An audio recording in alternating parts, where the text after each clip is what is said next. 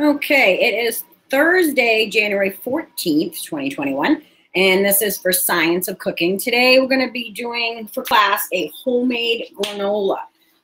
So the recipe is going to be attached in the comments of this video, but also for your students in your Google Classroom.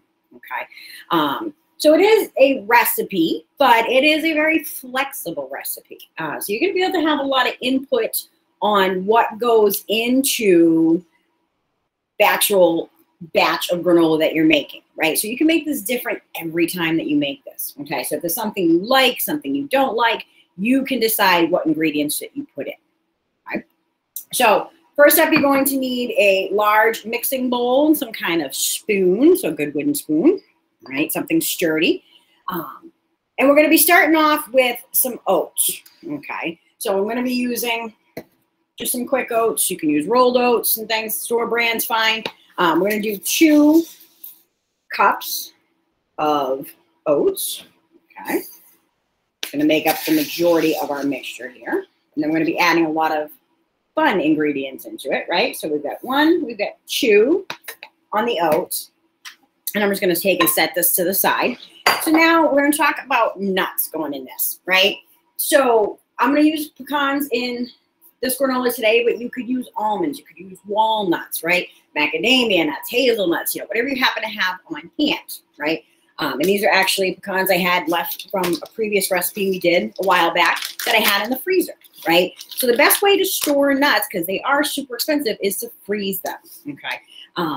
Nuts have natural oils in them that can go rancid over time, so if you're stored someplace where it's warm, they tend to spoil, right? And you don't want to waste your money. So I am going to do the pecans today. I'm going to do a generous ½ cup. Okay. Here. Because we're going to chop these. So these are whole pecans, right? I've got my cutting board set up here, so I'm going to put them right onto there. And I just want to do a rough chop, right? I want to have some texture left to these because I like the crunch, but I don't want them huge like this for our granola. Okay? If I was just snacking, whole would be fine. So you just want to do what we call is run your knife through it, right? So we want to do that rocking motion. You can keep your other hand up on top of the blade, right, as you're going through. You go one direction. It's good to bring them back together, right, and go the opposite direction. That way the nuts are getting evenly chopped, right? And like I said, I'm just looking for some texture to them. That's not too big, but they don't have to be super small either, right? And you can decide if you like things a little bit crunchier, thicker texture, keep them larger, okay? Keep them whole even. So something like this is fine. If you have any individual nuts that are too big, you can just come in and cut the single ones. Okay? Now the nuts are going to give us a lot of that toasty flavor that when we add it into the granola, and a good source of protein, right? So we're going to use the knife as our little scoop here. So just scrape with that blade, always at an angle. Right? And then we're going to put that into the bowl. So this is going into the bowl with the 2 cups of oats, right? So 2 cups of oats so far, ½ cup of chopped nuts. And like I said, with the nuts, you can do any variation on that you want. Now our next thing is also an ingredient that you can alter, right? So we're going to use sunflower seeds today, but you could use pumpkin seeds. You could use any kind of seed, something like that you like to give you texture, okay? If you don't like the seeds, you can do another nut, right? So you can do pecans and walnuts. We're just going to try and keep the ratios of ingredients about the same. So I'm going to do just a ¼ cup of salted sunflower seeds out of the shell. Okay, we don't want no shells. Just use your wooden spoon to give it a little gentle stir. Okay, and now we're going to add a little bit of sweetness, right? So this granola is not a very sweet granola.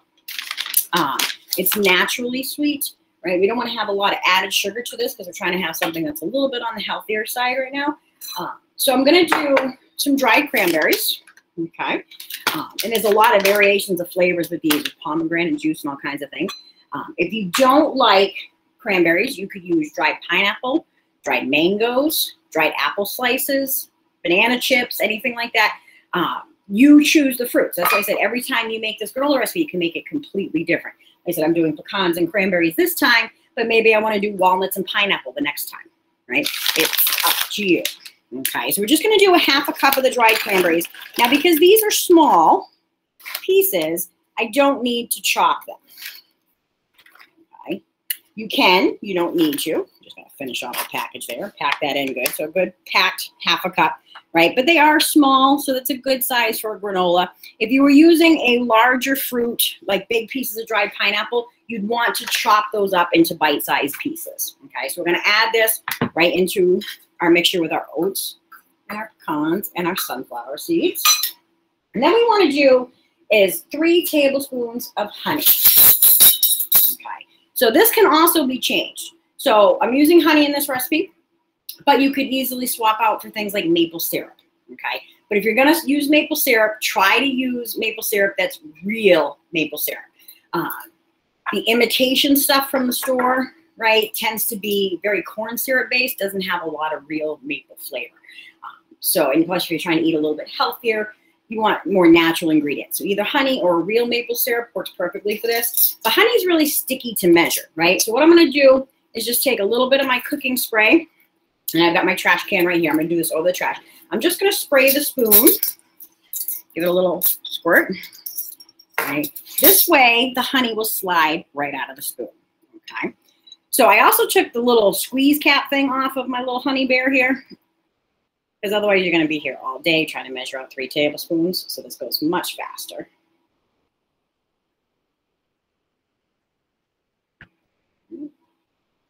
See how quickly that slides right out. Okay. So we have 1, 2. Okay, so this is going to give us a little stickiness. This is going to help give us some caramelization to our recipe. And then here's number 3.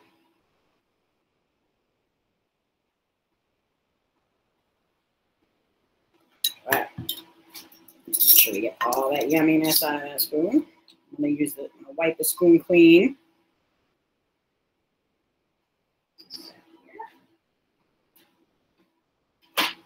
Right. We're going to be using this to measure out our coconut oil next. Okay, so we're just going to set this aside. We're going to mix this all together in just a minute.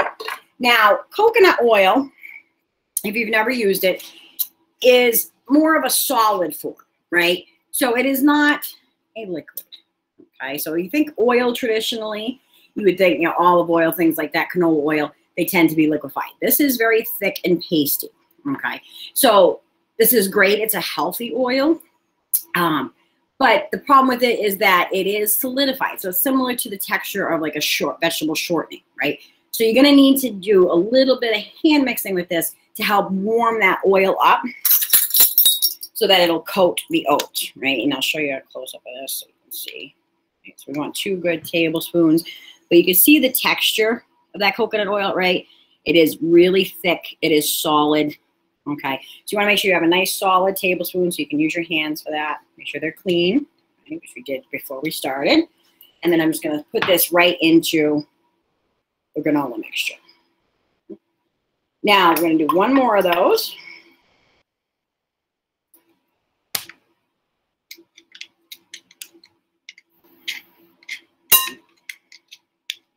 Pack it in good.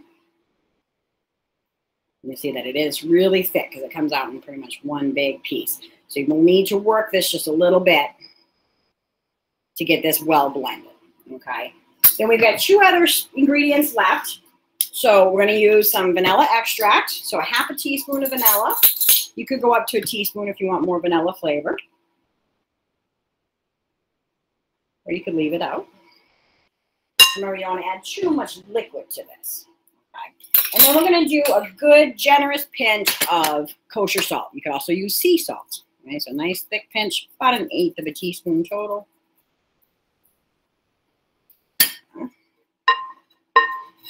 And now, instead of mixing with my spoon, I'm going to throw on some gloves. Okay, you could do this by hand.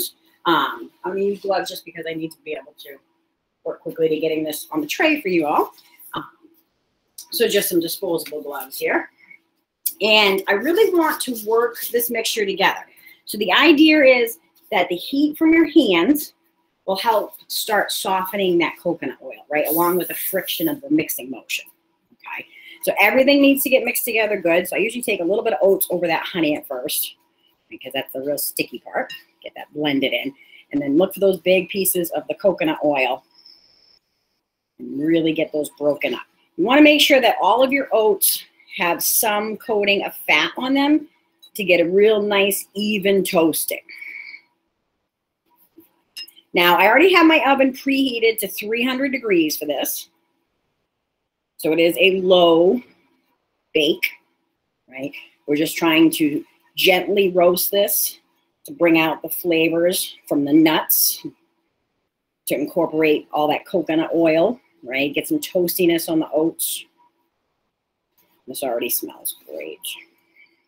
Okay. Now you can add other additions to your homemade granola. Like I said, besides changing out the nuts and the dried fruits, you could add other spices to it, right? This one's going to be fairly neutral today to go with, maybe a fruitier yogurt, as a topping.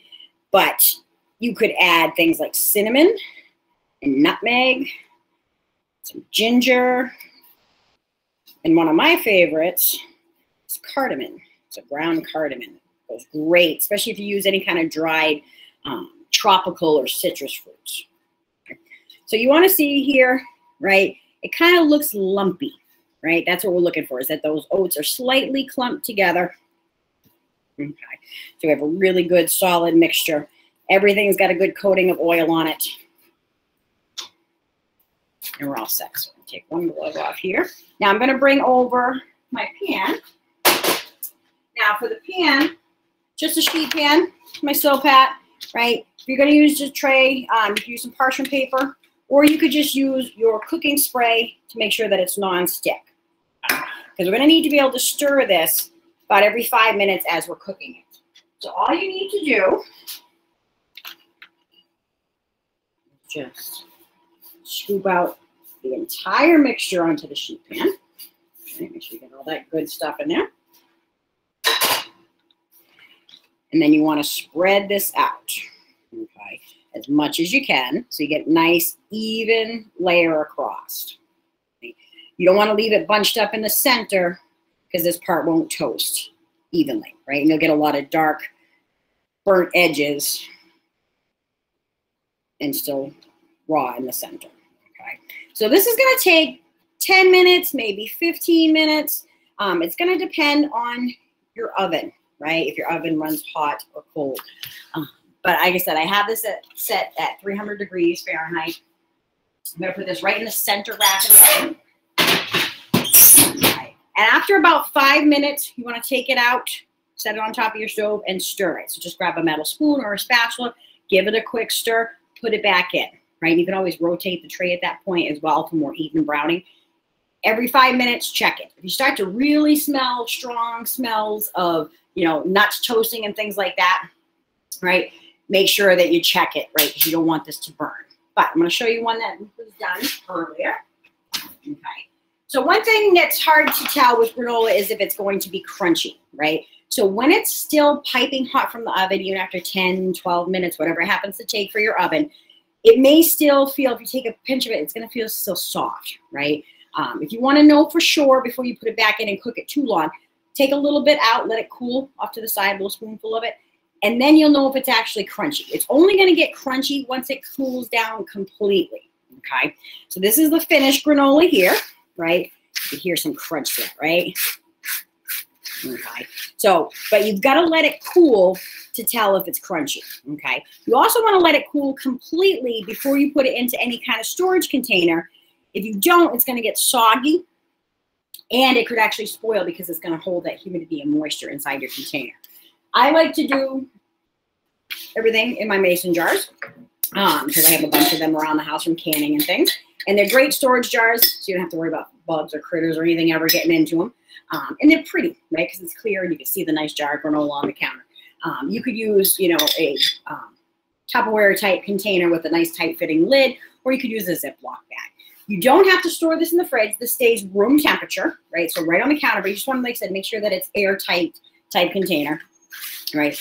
And then you can just take and put your granola in, right? You can hear that crunch, right? That's what you want to hear.